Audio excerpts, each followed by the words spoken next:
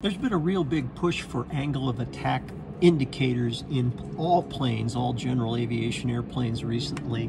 And I don't know, that may be a great idea. It may really increase safety, but when we're working with a plane like this, we do have an indicator of angle of attack, and it's actually the extension of the yoke. This corresponds to angle of attack.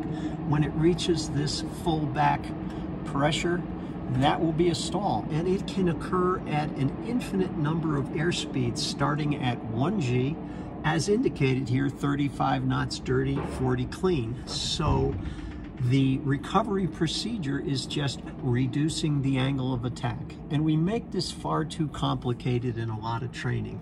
So let's start with the very basics. Angle of attack's increasing. As angle of attack increases and the nose goes up, we need more and more right rudder to correct for those left turning tendencies.